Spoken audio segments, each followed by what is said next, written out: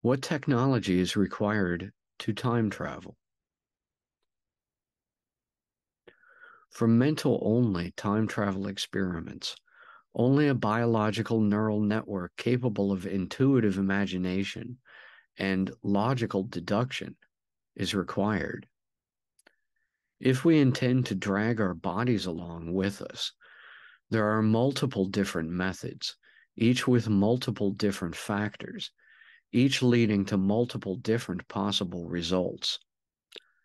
For example, say you want to transport your bodily vessel from point A in spacetime to point B in spacetime, where point B is chronologically earlier than point A, using a wormhole to join these points. Well, depending on the conditions, length, and duration of the wormhole, one may walk through it immediately, like a portal, or require a suit to survive, assuming the airless conditions of outer space, or require a larger ship for longer duration voyages. Another option may be to beam to the target destination as a signal of pulsed data on a stream of tachyon anti-energy.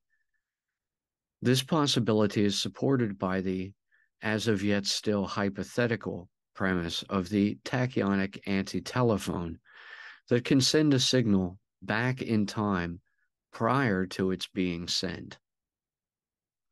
Promising research along these lines has been done very recently using quantum computing to send a signal through a simulated wormhole. Such a telephone call will be the first bridge across the time barrier using entirely artificial, mechanical means. Again, possible reverse chronological reincarnation may account for this same effect in the biological domain. However, this effect, being nearly impossible to demonstrate material evidence for, remains merely a fringe concept.